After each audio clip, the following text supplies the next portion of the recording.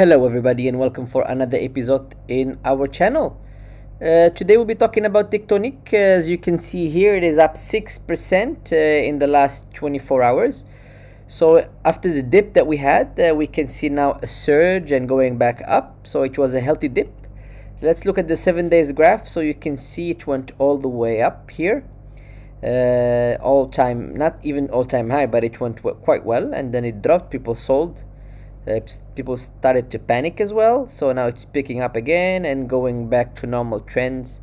So I think there is nothing to worry about. Again, this is not a financial advice, I'm just sharing with you the analysis.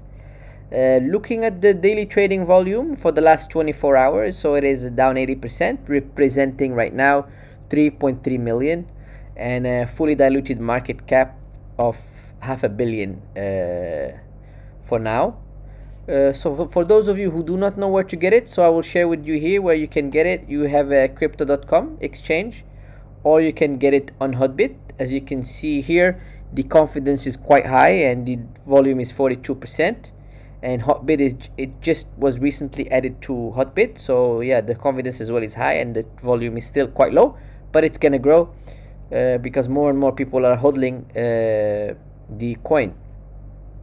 Going to Tectonic, to the Chronos, so where you can see the number of hodlers, we see here that we have here is going to be 26,674 addresses that are holding, and you can see here the transactions happening. You can see 25 seconds, 37 seconds, 2 minutes, 2 minutes. So a lot of transactions are happening, and which means that more and more people are buying and hodling. So it was a perfect opportunity to buying last week when it dipped.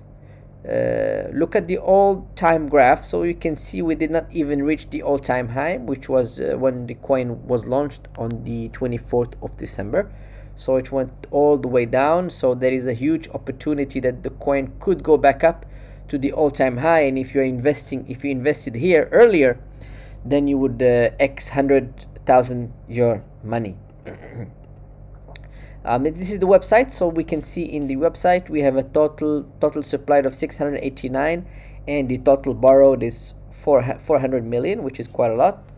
So this is pretty good. And then regarding the Tectonic, for those of you who do not understand and don't know what is Tectonic, Tectonic is a decentralized cross-chain algorithmic money market built on the Chronos blockchain. Tectonic allows users to lend and borrow crypto assets with corresponding interest rates that are determined algorithmically based on the supply and demand of those assets. So pretty much it is offering a service, a borrowing service, which will basically replace the bank loans, and that is pretty solid. You get less interest rates, so people can borrow and they could do their businesses and return back the money. Again, for Tectonic on Twitter, you can see that there is a Discord here. It was recently added, and a Telegram. So you could visit the Discord to see the latest update, because there are things that are discussed only on Discord for the hodlers, and as well as the Telegram. And we have grown in the last week to 31,500, which is pretty solid. And it's only showing signs of growing and growing.